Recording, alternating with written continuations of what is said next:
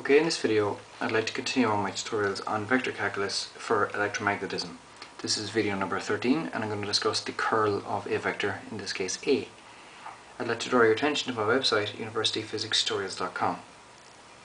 So the previous videos which are relevant to this are: number 3 I discussed the cross product, which I'll be using here. In numbers 6 and 11 I discussed the nabla operator, and in number 12 I discussed the divergence. So I'm going to continue this in the same fashion as I've done the last few videos, by a bit of revision. So if we have a vector, let's say A, we can do three things with it. We can operate on it, multiply it by a scalar, and there's only one way we can do that. Or we can multiply it by a vector. There are two ways of doing that. We can take the dot or the cross product. But the dot and the cross product each have a different name, or an alternate name, which implies what quantity you get back after you do the multiplication. So when you multiply a vector by a scalar, you get back a vector. But the dot product is known as the scalar product. So when you multiply a vector by another vector, using the dot product, you get back a scalar. And if you multiply a vector by another vector using the cross product, you get back a vector. Something we've seen in the past. So, as I've discussed in the past as well, the nabla is not just a vector, it's a vector operator. So it doesn't do these exact three. It does something similar, but not those exact three. So it can do three operations. It can operate on a scalar, or it can operate on a vector. And once again, it can operate on a vector in one of two ways. So it can operate using the dot product or the cross product. So if you take the dot product between your nabla operator and your vector, you're going to get a scalar back. If you take the cross product between your nabla operator and a vector, you're going to get back a vector. And if you just operate your nabla on a scalar, you'll get back a vector. So in the same fashion, we get vector, scalar, vector, vector, scalar, vector. And we call each of these three operations something different. We call the first one the gradient, the second one the divergence, and the final one, which I'm going to discuss now, we call the curl. And we'll see later on why that is the case.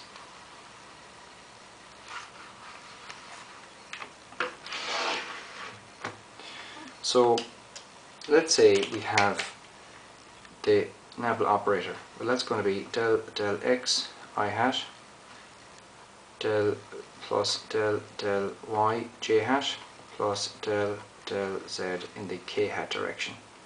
And A has three components. It's going to be a sub x in the I hat direction, plus a sub y in the j hat direction, plus a sub z in the k hat direction.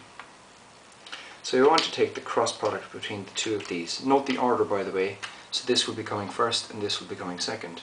So it's very simple. We write our components down, namely in this case I hat, j hat and k hat. Then we write down our first vector. So the component in the I hat direction is del x, the component in the j hat direction is del y, and the component in the k hat direction is del z. And then we write down the second one, which is going to be a sub x in the I hat, a sub y in the j hat, and a sub z in the k hat direction. And for reasons I haven't proven, but I just implied from linear algebra, to get the cross product here, you take the determinant of this 3×3 matrix. And I'm not going to discuss how to do it. Look at my video number 3, if you want to discuss cross products. But I'm going to do it here nonetheless. So that means the following. It means that if we take the curl of our vector A, giving us back a vector, of course, we're going to get the following. We're going to get del y of a sub z minus del z of a sub y in the I hat direction, minus del x a sub z minus del z of a sub x in the j hat direction, plus del x in the a sub y direction, of a sub y, excuse me, I said that a couple of times now, which is incorrect. And we're going to take away from it del y of a sub x. And this is in the k hat direction. Note, of course, we have three components, meaning we have a vector. So look, I'm not going to, just for completeness, I suppose you could say, another way of writing this is this del A sub z del y like that. Or what you might say, sometimes you might have del A del y and holding z fixed. You might have something like that. There are different ways of writing the same thing. It doesn't really matter what way you write them, provided you're consistent. However, sometimes if you're looking at other people's notes, you need to work out exactly how they're using their notation. So the curl of a vector field is pretty straightforward to calculate, but it's not just in the calculations. That's not the only reason we're interested in it. Similar to the divergence, we're interested in it for its geometric properties. You can imagine, of course, it's given its name for a particular reason. And the reason it's given its name is because it measures the tendency of your vector field to curl around something. So if you can imagine that this is our rectangular space, so this is the x-axis, this might be the y-axis, and this might be the z.